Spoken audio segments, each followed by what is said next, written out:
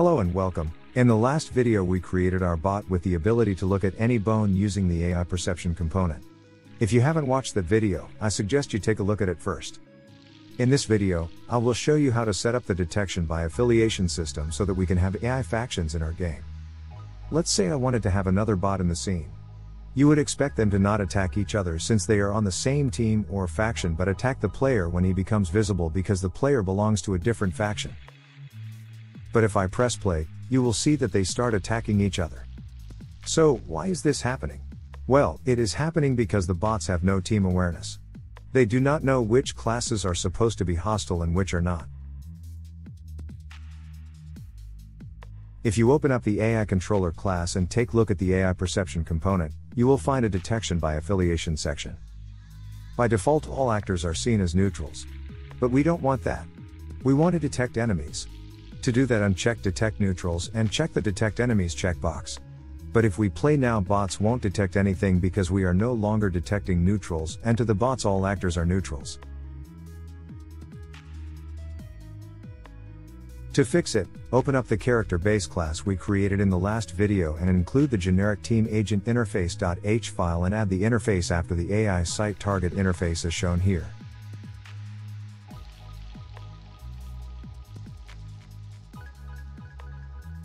Now, in the public section, add these.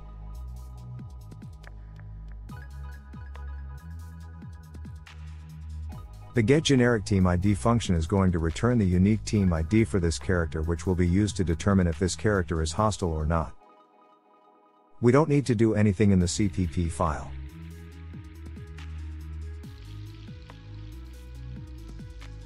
Let's move over to the AI controller class.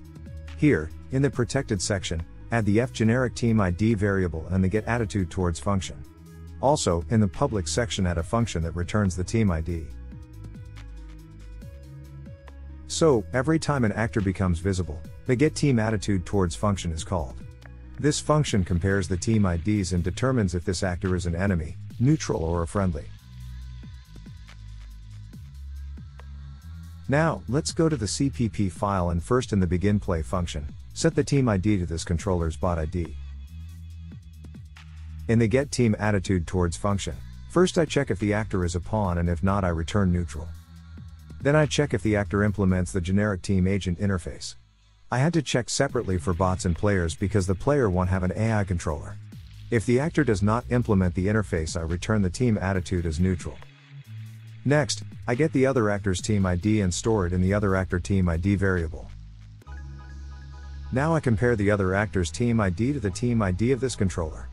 So, if the other actor team ID is equal to 8, then the other actor is neutral. If both team IDs are equal, then the actor is friendly, otherwise it is hostile.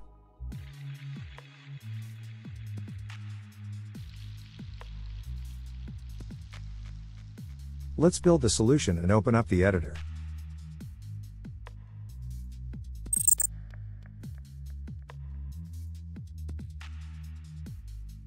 Now if I play, you will see that it is working as it should. The bots are not attacking each other, and when the player becomes visible, they both go into combat. But wait, there is more. Because of how we have set it up, to make a bot that is hostile to the aliens, is just a matter of changing the ID, which is super easy because the ID is just an integer. However, I have not found a way to change it at runtime. If you know how to do that, please let me know. I would love to learn from you. Let's now set up a friendly class. This class is a child of character base just like the enemy.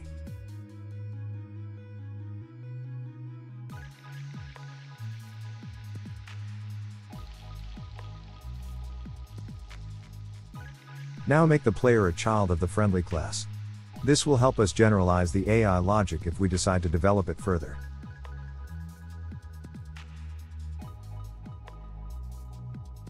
I am in the friendly class. Here, we need to set the team ID.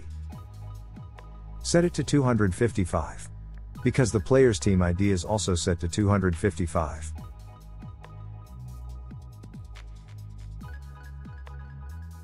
Now I also have the friendly in the scene. Let's play and test. We are only detecting enemies. So, the friendly does not detect the player but the enemies do.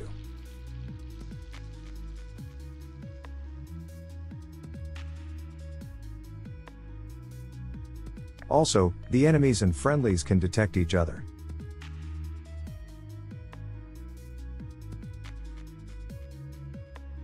Now let's say, we also want to detect friendlies and neutrals. If I play now, well, you see the problem. If we open up the AI controller, and take a look at the onPerception function, we can see that it does not take into consideration the faction of the detected actor. Okay, so let's make it a bit smarter.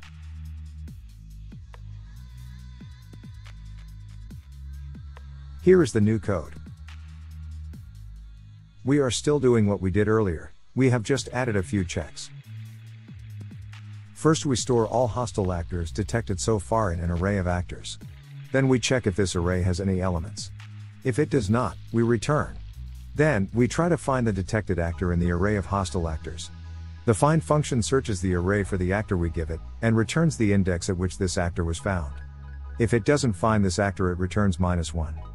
So, if I is less than 0, it means that the detected actor could not be found in the array of hostile actors. So, we return. Okay, let's play. As you can see, it is working.